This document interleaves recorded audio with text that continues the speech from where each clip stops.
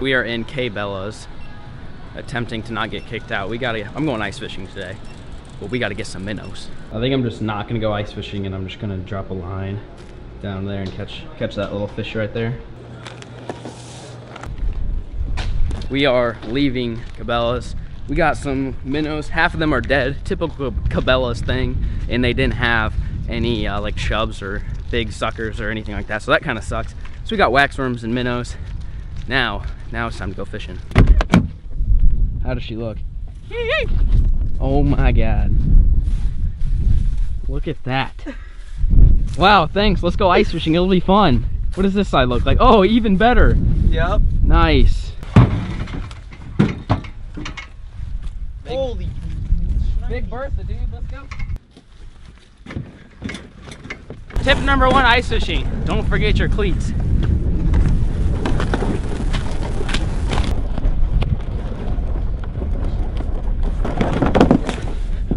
We made it.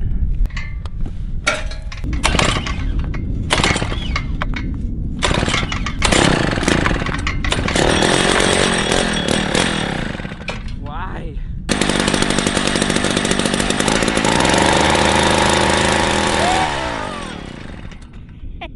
What in the actual?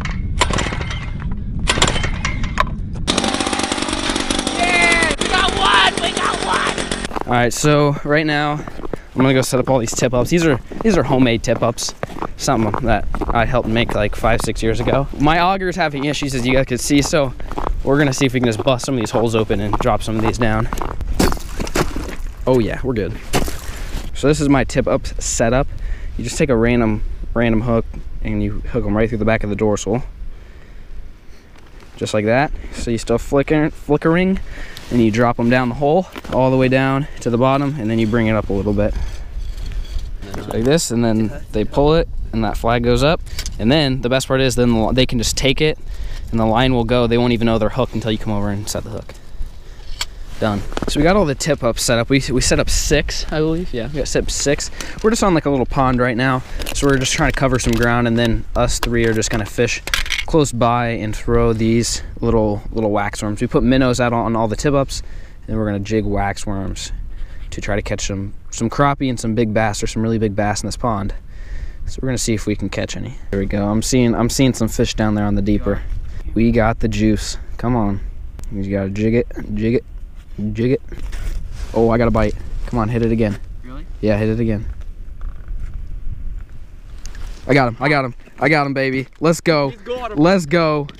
Gill. Oh my god. Oh my Are you serious? That one's bigger. That thing is massive. Oh, it came undone. It came off.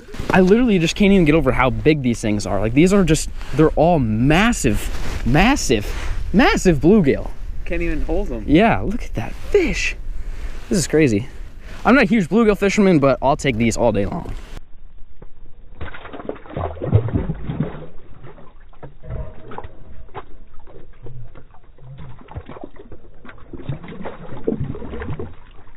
So to show you guys what we're doing, using the deeper, right now this is my phone. I've got the deeper in the hole there, and Ryan's over here jigging a waxworm up and down.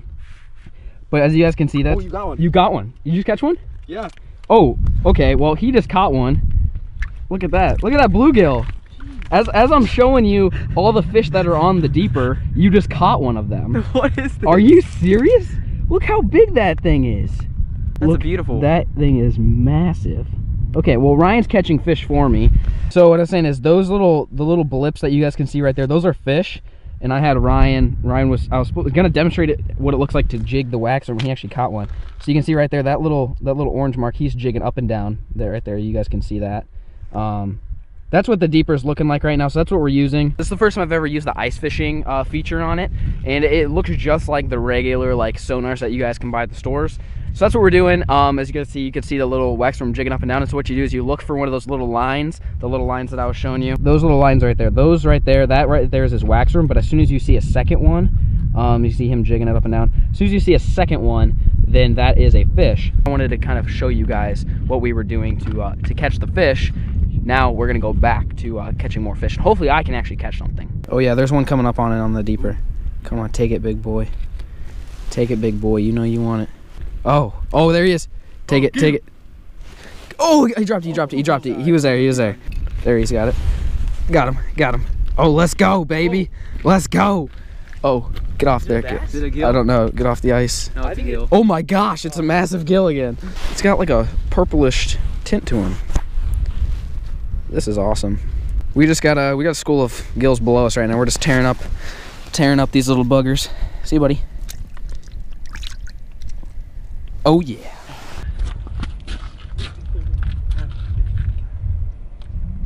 Oh, there's one. Oh, they're here.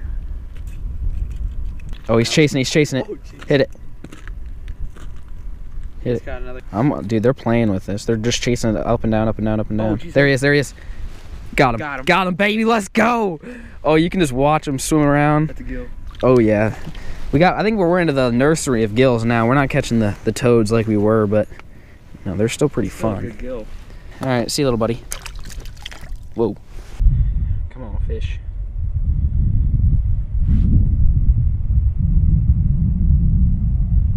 Oh yeah, there's one on the bottom. Hit it, big guy. I'm seeing one. A couple of them down there. There he is. Got him.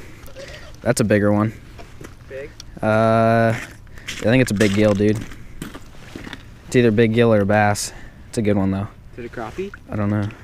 Yeah, it's a gill. It's a gill. Yeah. Oh my gosh! What is this? What fish is this? What species is this fish? Giant gill. Yeet. Big one. Big That one. might be 11, dude. It might be my PB bluegill. I think it is my PB bluegill. I think it's huge. All right, see you, little buddy.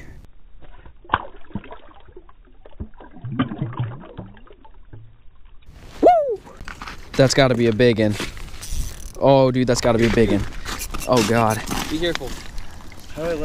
Just let your line loose. Oh my God, you got a big one, dude. You got a big one on. Oh, dude, it's a toad. It's got to be like a 4-pound bass. Just go nice and easy, just all the way down and all the way back. Dude, you totally got a giant bass right now. Yes, baby. Oh, let's go. What is this mammoth of a fish? I'll just pray to God he doesn't come off. Oh, I saw him. Did you? Oh my gosh. Okay, calm down. I'll try to go. Yeah, baby. Oh, look. Dude, look at that. Look at that. The tiny little jig just popped right off. No way, bro. Give me that. Oh, dude, it's pushing 4. It's 3.5. Yeah. Yeah. No way, dude. That's so sick. Oh. That's so sick. Oh my God. Look at that brute, dude. That's so awesome. Good job, bro. Nice work. Yes. Good work, son.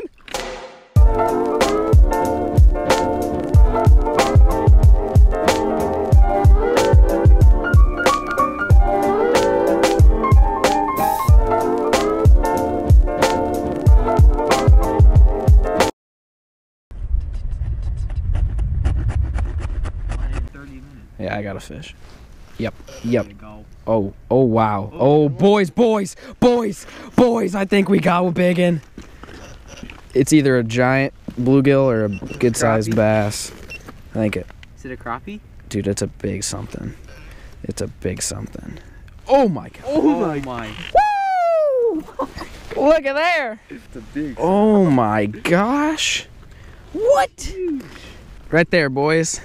Another slaunch of a bluegill. I am the bluegill master today. All the bass have pretty much skirted me and swerved me today, but you know, the gills are coming out to play. These are I just don't know if you guys can tell how big these fish are. They're massive. I mean, they're bigger than my hand. If I was into, you know, cleaning and eating bluegill, these would be for sure keepers. It's not that I don't like them, it's just a lot of work and I'd rather just catch them again. Beautiful fish. See you later, Jeffrey. Well, folks, it's about that time. Basically just had a bluegill sleigh fest and caught a whole, I mean, we probably caught 15 to 20 bluegills, couple freaking toads. Good day on the water. You caught a tiny bass. I didn't show that on camera. It was a Flair fish. And then we had a big one. We had like a 3.5, 4-pound largemouth. That was pretty exciting. It took about 25 minutes to reel in.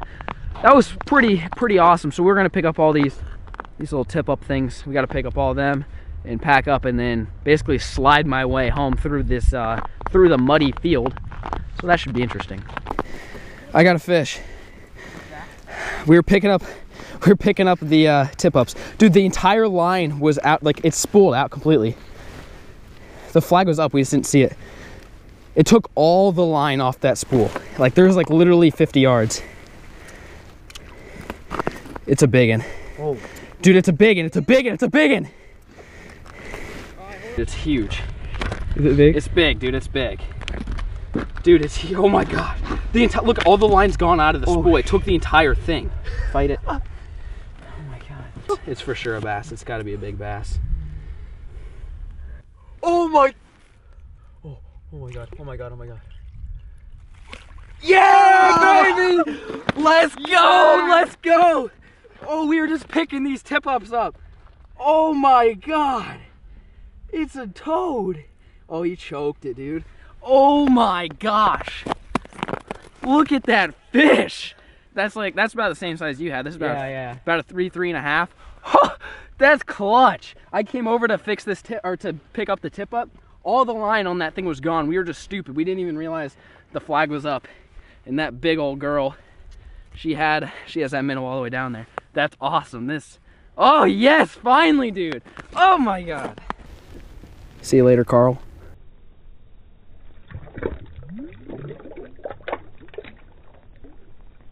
Well, folks, that may be some of the most clutch ice fishing I think I've ever had.